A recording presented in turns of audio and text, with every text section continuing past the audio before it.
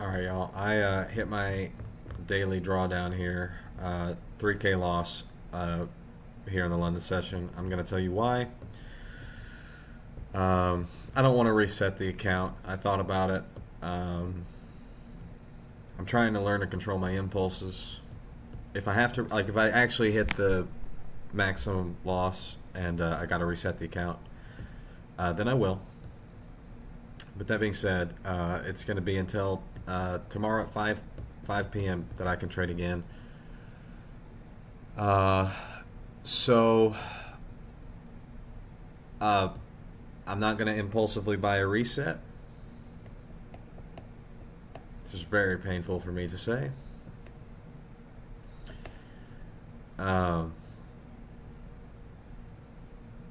If I bought a reset, I could get funded in 3 days, 3,600, 3,600, 1,800. And y'all know, I know that y'all think that that's like, whoa, whoa, whoa. But no, that's pretty much how I roll. It's just like drawdown or max.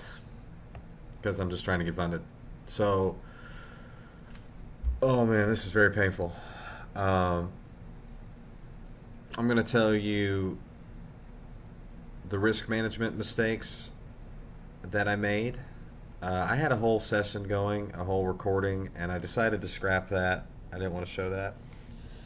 So,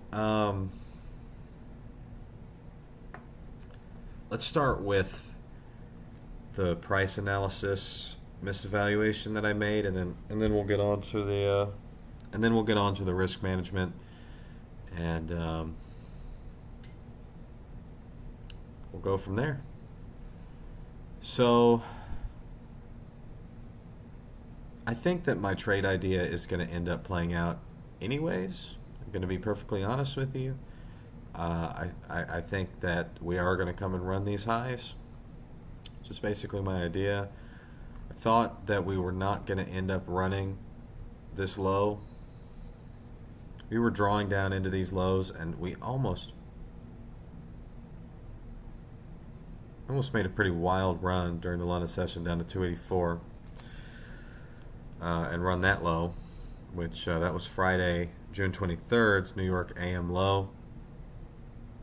We did not do that, but we did run all this sell side liquidity.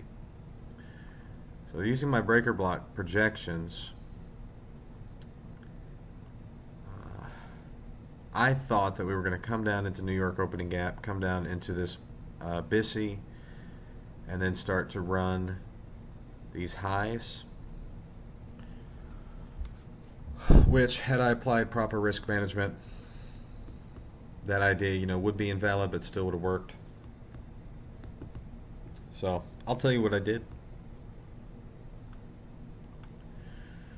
As you know, I like to cost average into trades. So as we came down first, you see I made a video recording today of this move I made. So I was up on the account today, and I was still trying to follow this long, so I was long one here. I made another 5 points, and I was hitting it. And first two contracts came on here. Okay. This should have been one contract. So let's just talk about the risk management. 50%. First contract, two contracts came on there. See, 336.75. No. Actually, it didn't even come there. It came here. 330. It came right there. So two contracts came on there, and that should have been one. It really shouldn't have even been that wick inefficiency. All things considered, I should have turned on my 30-minute chart and looked at where we were actually drawing, which was obviously at sell side liquidity. So this should have been one contract, okay, not two. That was basically what killed me, because at this point my trade would have almost been all the way back to break even right now. That really hurts a lot. Even though I was like 40 points off, like huge drawdown, I still, with my cost averaging in, Man, that extra contract really killed me badly. That should have been one contract. Started to cost average in, pyramid into some positions here. So I was using this old new week opening gap. So one entry came on at 330.50. That's new week opening gap high. Second long entry came on at 324 quarters. That was new week opening gap CE. So in hindsight, the new week opening gap high by that point, I should have seen what the market was doing, and it was drawing to sell side liquidity. And then 320.50, that was midpoint of this order block. And then I started to take contracts off as I was going heavy into drawdown. And wasn't enough. So from a price analysis standpoint, what did I miss? You know, obviously we were drawing down into the sell side liquidity. Price has kind of already thoroughly examined this new week opening gap, and I'm not sure how relevant it still is, but I'm going to leave it on the chart anyways. It was not a good entry. New week opening gap high in this circumstance, you know, looking at 30-minute chart, hourly chart, was not a good place to enter. New week opening gap CE was not a good place to enter. I mean, it could have been a good place for one contract, to be perfectly honest, like even with that much drawdown, which is a lot of drawdown, but it still would have been okay. You know, turtle soup entry here was available. Let me show you if we had any breaker block projections. So we have a low, we have a high, it's not there. We have a high, low, and a higher high. So that's your ICT breaker right there. And let's see if we got a standard deviation projection that got us there yet. Pretty much moved 3 standard deviations down. Let's see the 2.5.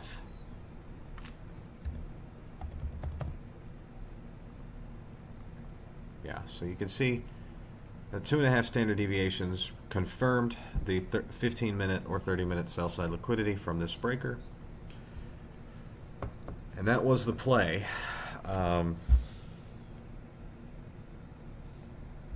So, you know, from a price analysis perspective, I was doing okay. Like Asian session, you know, average entry was there, got out there, made 872 fake dollars there, and then the last contract I took out for a scratch, or a small loss, excuse me, took it for a loss.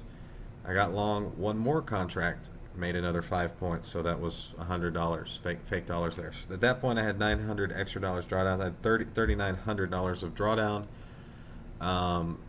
And although this was an atrocious entry, I mean a horrid entry, if it were one contract, and if I didn't enter in at new week opening gap high, eventually would have caught on to what the market was doing, and at this point, that position would pretty much be at break even right now. And probably in the next few hours it would have gone into profit. That being said, I'm on Top Step, so you know this is not real money. My downside risk if I have to reset this account is another $100, which all things being told is pretty cheap. So.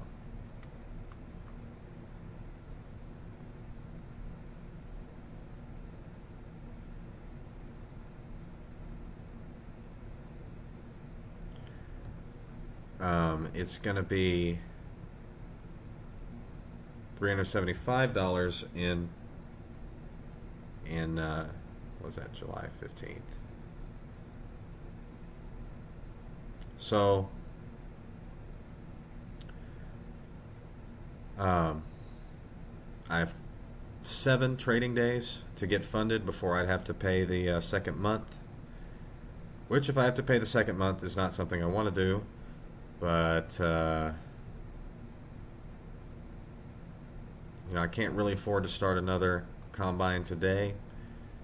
I can't really afford to reset it unless I absolutely have to. So tomorrow we're going to be working with $2,000 of drawdown instead of $2,176 of drawdown. So I can get funded by the end of this week if I hit 2 profit targets. Yeah, we were drawn down into this sell side liquidity. That was pretty obvious now. From a risk management perspective, the first entry was atrocious.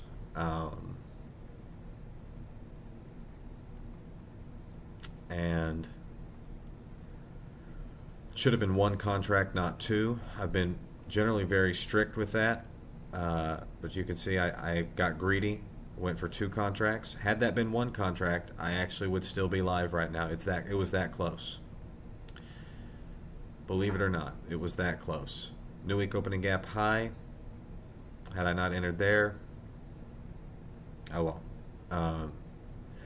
We move on. The basic lesson is, to keep flicking on your higher time frames to see where price could be drawing on a 30-minute hourly time. You're always looking for a counter argument to what your position is. Sometimes you just need to visually think about, like, does my trade entry make sense from a logical perspective? Like, that did not make sense. It really did not make sense for price to stop there and turn around. We've been in a very dense range, and so sometimes you're going to get lost in these really dense ranges. So I will be back for Thursday's trading. We will be taking on 1 contract at a time. We'll be trading pretty much the whole day. Try and get that profit target back on Thursday, and then hopefully profit target on Friday. If not, we will be resetting and moving on. This account has a 2 times payout bonus with it, so it's in my financial interest to continue to trade this account and not start another combine. And I need to show myself that I can have the impulse control not to trade further, not to reset the account. So we're going to be taking tomorrow off. I might paper trade it. I might just not. Glad it wasn't my TradeStation account, right? So a pretty poor performance there on that trade. Should not have entered in with 2 contracts at the start. I really missed the draw on liquidity here. I really missed where price was going. I really had it during the Asian session, and then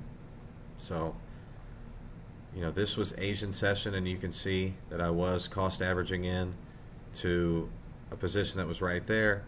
I got out at a very good target, near the high. Even another long here was successful.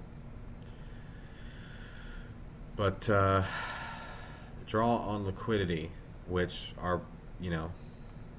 is the key. What did I miss here?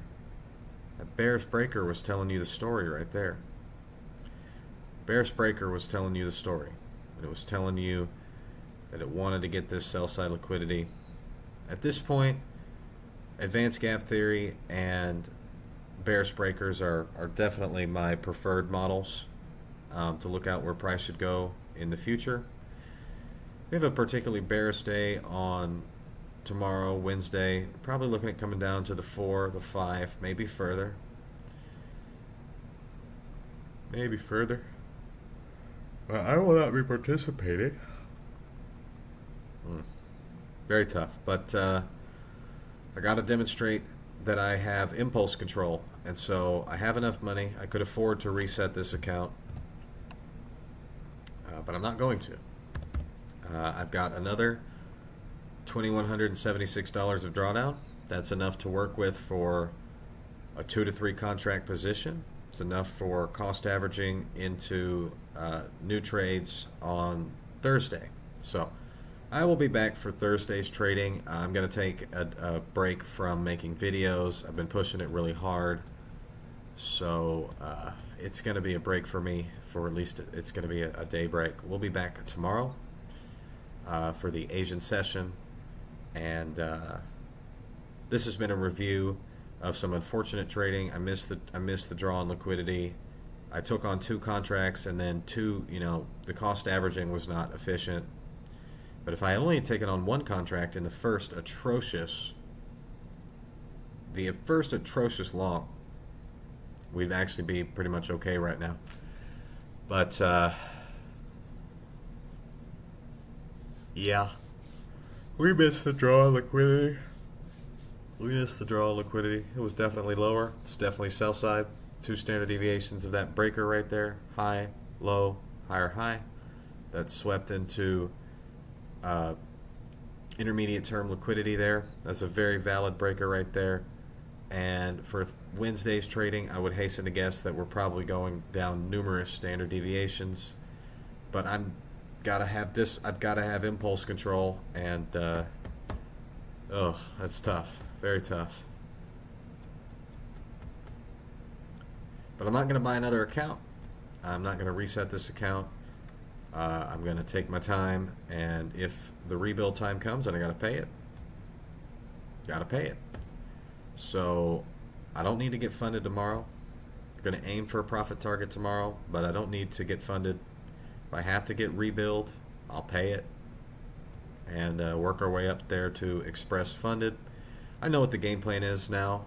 We're going to be trading the NASDAQ. We're going to be focusing on advanced gap theory and advanced breaker block theory with the standard deviation projections that confirm liquidity or inefficiency targets. In terms of our entry, our risk management, we're going to be cost averaging or pyramiding into positions, 1 contract at a time, and taking risk off if the position starts to move too far against you. You can follow these things for a while, guy. You can do a lot of mitigation. Okay, so let me give you an example.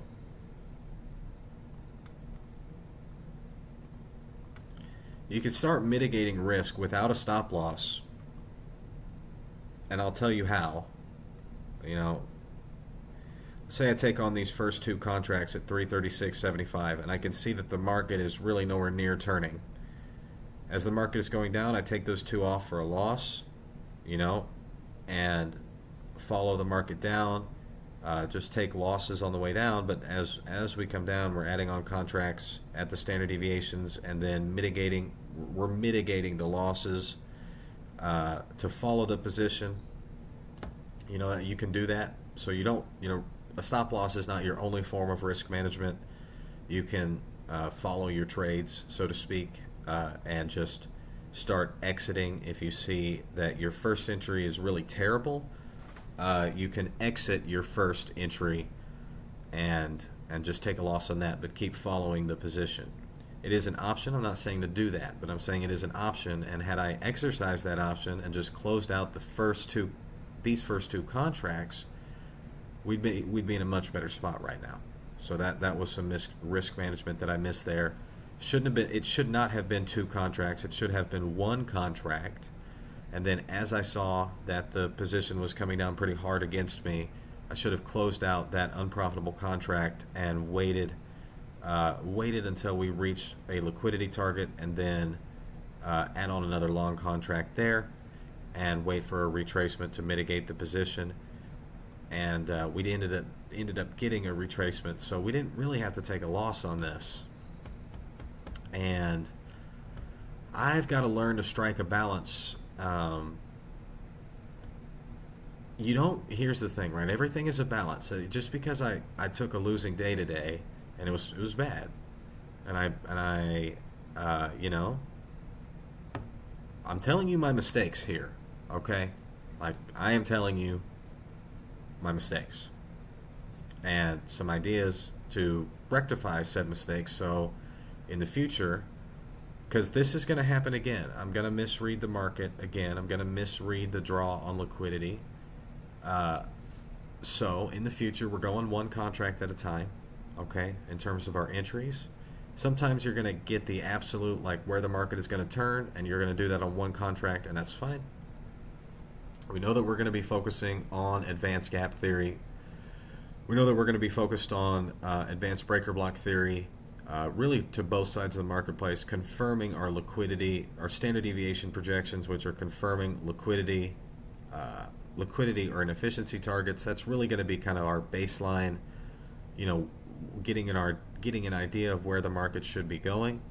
In terms of our risk management, we're going one contract at a time here on the NASDAQ. I'm going to be down to 3 contracts, I think, so that's going to be a pretty big risk mitigator there anyways.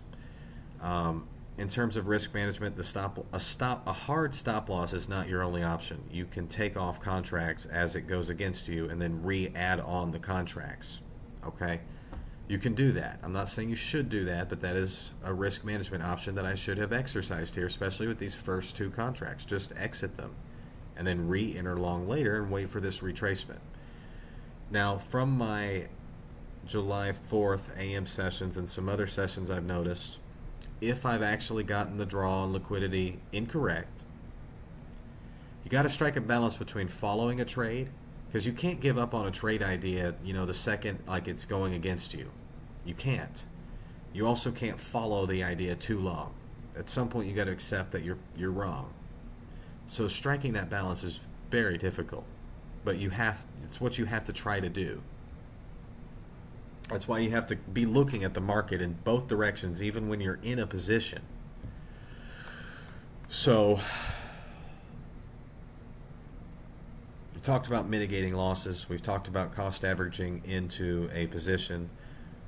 We've talked about, you know, misevaluating the draw on liquidity, which has typically been, you know, why I've taken losses.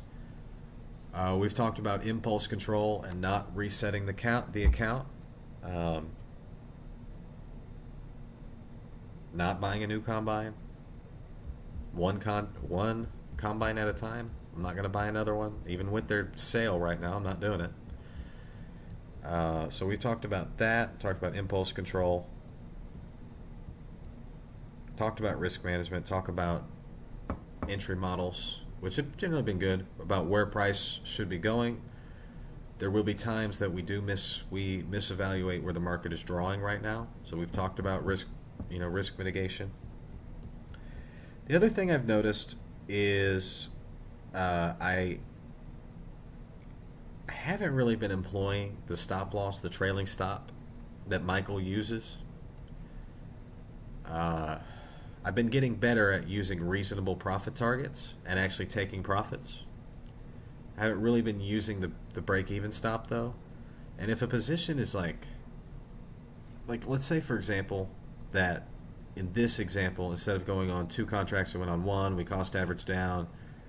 If a position, you know, goes 50 points against you and then it comes back to break even, you gotta just close it out and wait for another idea. It could be in the opposite direction or it could be in your original direction. So if you have a trade that really goes against you, like a lot, and then it comes back to break even, like a good rule of thumb is as soon as you see it come back to break even, like this thing is run against you 40 or 50 points. Like it's really bad. It's a very bad situation.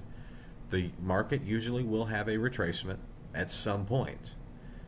And so what you need to do is if you have a very bad position, you know you got something wrong in your analysis. This is what I've not been doing. Is it goes, you know, 40 or 50 points of drawdown against you, and then it comes back, you got to close it out. You got to close it out and try again later. Okay? I've had that happen to me a number of times, and unfortunately, I get greedy, and I want to see a position that was in drawdown 50 points, come all the way back and profit 50 points, and, you know, that hasn't really worked out. So, another risk management and improvement that I have to make is if and when an unprofitable position in which it is clear to me at that point that I have misevaluated something, if it retraces back and brings me back to break even, just close it out. Just close it out. Take a scratch, move on to the next trade, wait for another trade idea, reevaluate. I should have done that today during the July 4th AM session. I ended up taking $1,000 loss that at one point that trade came all the way back to break even in a small profit. And it's better to take a small profit or a break even than a large loss. So during July 4th holiday AM session, I had a trade that was going pretty badly against me, came back to break even, small profit, and I kept following the trade idea when the market was clearly telling me, it wasn't coming all the way back to my profit targets. It really, I missed something, which is going to happen. I'm going to miss stuff. I'm not Michael. I should have just closed that trade out, break even. So, again, trade runs, you got something wrong, it's running 40, 50, 60 points against you. Like, it's a bad trade. And that thing, you've dollar cost averaged in, so you've mitigated risk, right? You're not entering all at once. It comes back, it retraces, you get back to break even, close that bitch out, like, get out. So, okay. Those are the lessons learned from this. I don't want to make a whole lot of videos like this, but I've got to have impulse control. Got a bad headache right now. Not happy with what happened here, but I'm not going to chase it. Right now, every inch of my soul wants to buy a reset and get right back in it, but I'm not going to. I'm going to control my impulses and wait until tomorrow.